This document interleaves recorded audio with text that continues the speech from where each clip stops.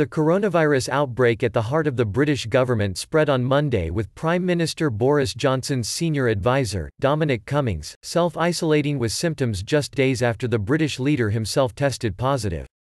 A Downing Street spokesman confirmed a Daily Mail report that Cummings, one of the most powerful men in the government, had developed symptoms of COVID-19 over the weekend and was now self-isolating. Johnson on Friday became the first leader of a major world power to test positive for the virus.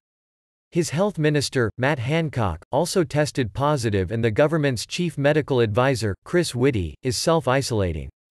Britain initially took an approach to containing the spread of the disease that was modest in comparison to European countries such as Italy.